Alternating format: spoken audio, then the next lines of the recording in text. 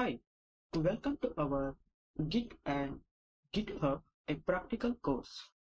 And thank you for enrolling. Let us start our course by knowing what is Git.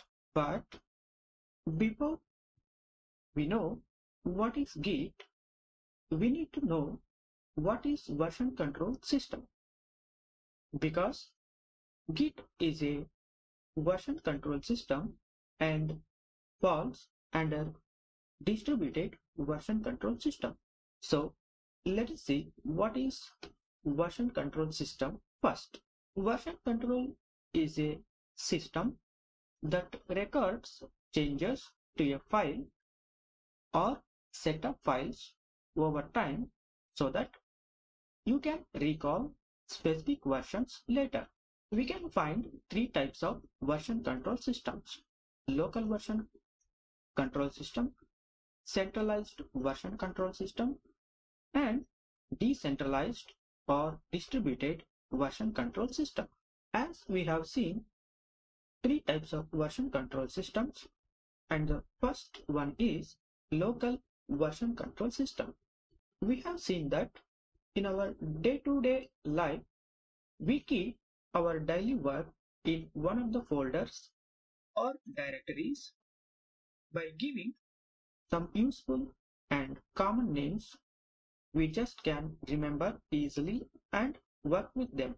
This approach is very common because it is so simple, but it is also incredibly error prone because it is easy to forget which directory we are in and accidentally write to the wrong file or copy over files we don't mean to.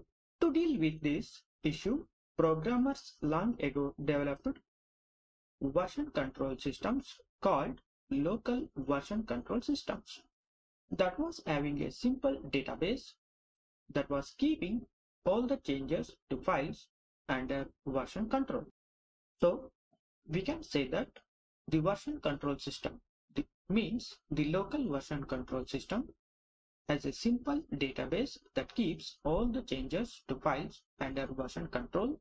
It is installed and maintained usually on a single main system, and one of the most popular version control system tools was a system called RCS, which is still distributed with many computers today.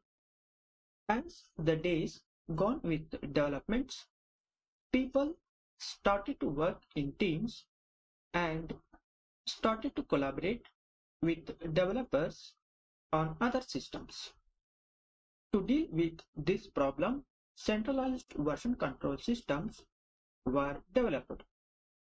These systems have a single server that contains all the versioned files and a number of clients that check out files from that central place. For many years, this has been the standard for version control. If we talk about its advantages, we can highlight some of the important advantages.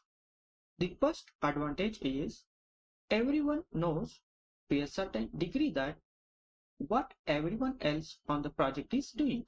And the second advantage is administrators have fine-grained control. However, this system also has some problems which are considered to be major while doing a large size project with more number of developers. Let us see what is that drawback. If the single server goes down or gets problems, the entire team will get struck and no further development will be taken place unless the server gets repaired or maintained. It means that if the centralized server goes down for an hour, then during that hour, nobody can collaborate at all or save version changes to anything they are working on. If the If the hard disk in which the central database is on becomes corrupted and proper backups have not been kept, we may lose absolutely everything, means the entire history of the project except whatever single snapshots people happen to have on their local machines. Local version control systems suffer from this same problem, means whenever we have the entire history of the project in a single place, we may lose everything if we don't have a proper offline backup or online backup.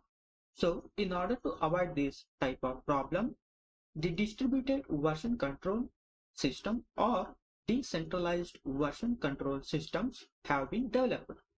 In a distributed version control system, clients don't just check out the latest snapshot of the files, rather, they fully mirror the repository, including its full style. So, in general, we can say that every clone is really a full backup of all the data of the project. Furthermore, many of these systems deal pretty well with having several remote repositories the developers can work with. So we can collaborate with the different groups of people in different ways simultaneously within the same project. This allows us to set up several types of workflows that are not possible in centralized systems, such as hierarchical models. So it is all about the different types of version control systems. And as we have seen just now, that the most useful and secure version control type is distributed version control system. And luckily, the Git, which is very secure and most widely used version control system, is the safest one to collaborate with the developers, and also almost all, means most of the open source projects are running on the GitHub server controlled or managed by the local Git terminal or Git bash, which is used to interact with the remote GitHub server. So let us see what is Git and its working style. Git is a distributed version control system and is different from other distributed version control systems. So it is our time to know about Git and its working flow.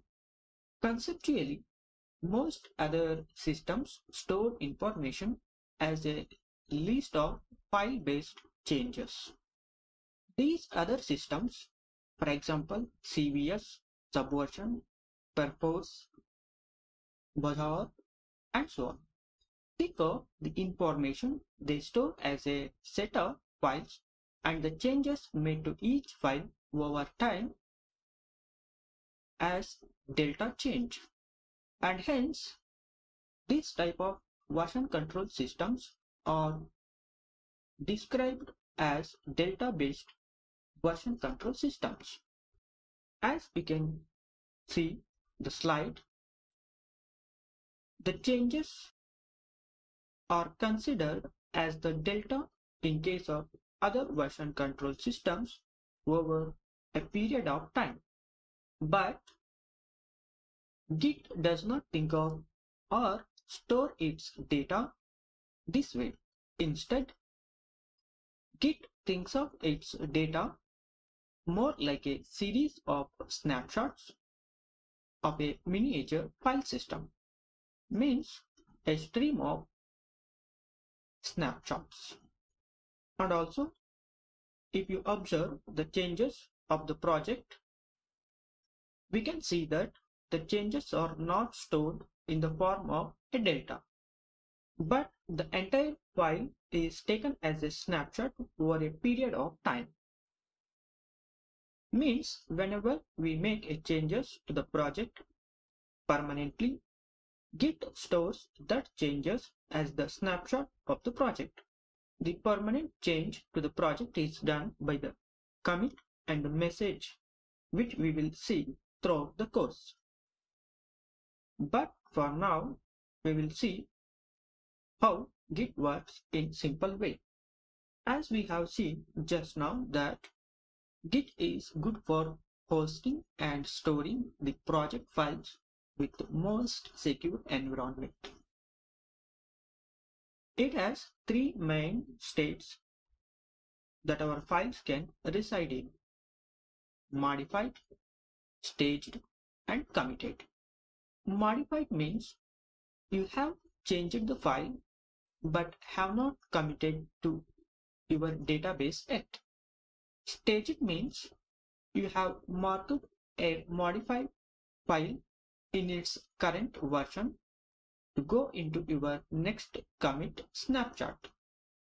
And finally, committed means the data is safely stored in your local database permanently. This leads us to the three main sections of a Git project, and they are nothing but the working tree, the staging area, and the Git directory. In between the working directory and the staging area, we will find three more steps: untracked, unmodified, and modified. So in the Git workflow, here you can see the three steps as I mentioned just now: untracked, unmodified, modified, and finally the staging area. The basic workflow of Git terminal follows the steps mentioned in this diagram. Means we modify files in our working tree.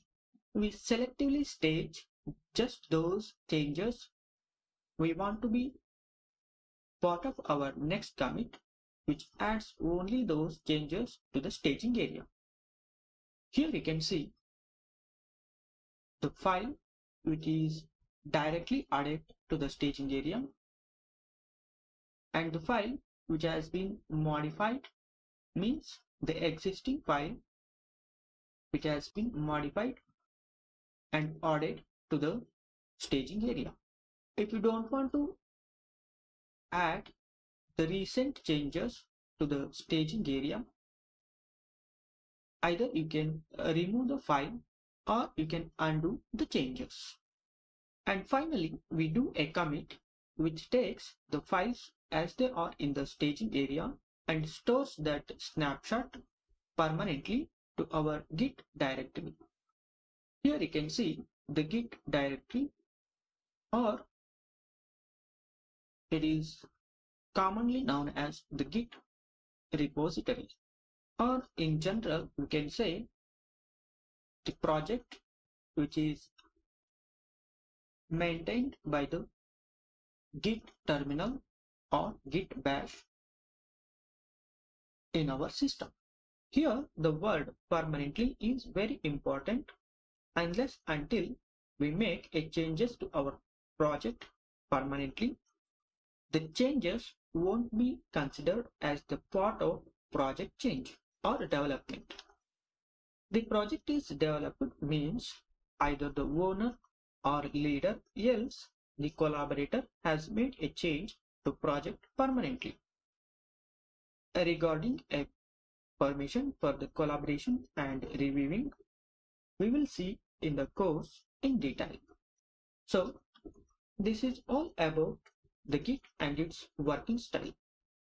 We know that at this moment we cannot easily catch the things, but once we start our practical work, I am sure that you will definitely understand and all your doubts get resolved without any conflicts.